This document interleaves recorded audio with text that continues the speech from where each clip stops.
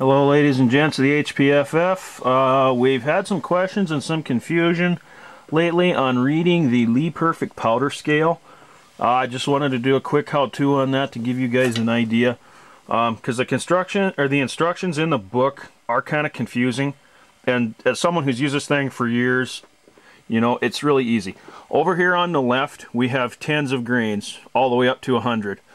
You just roll this little ball down to whatever weight you desire. Like right there'd be 40 grains, there'd be 70 grains, etc.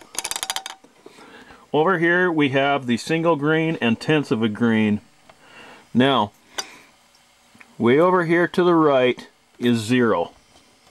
The bottom number where it says grains is whole grains. 1, 2, 3, 4. The top scale is tenths of a grain, 0 through 9. To read this, the 10th grain is where a lot of the confusion comes in, because it's little white lines with slots. Where it is at right now is a whole number, 0. If you wanted 3/10 of a grain, you slide it over until the white line you can see is directly above the 3. Now there will be two little white lines to either side of it, and the 4 and the 2, but they're only part way there. They're kind of faded. You want the solid line directly above the number that you want. That's as simple as it is to it. You can lock it with this little stud right down here on the bottom. You just snap it in, and your chart and your bar is solid, doesn't move anymore.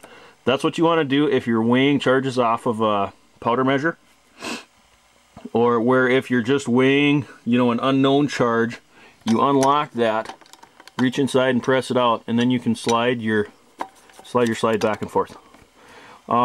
That's all there is to it. It's really simple once you've used it for a while. If you have any other questions, just post them up on here. Thanks from the HPFF, and we'll see you again.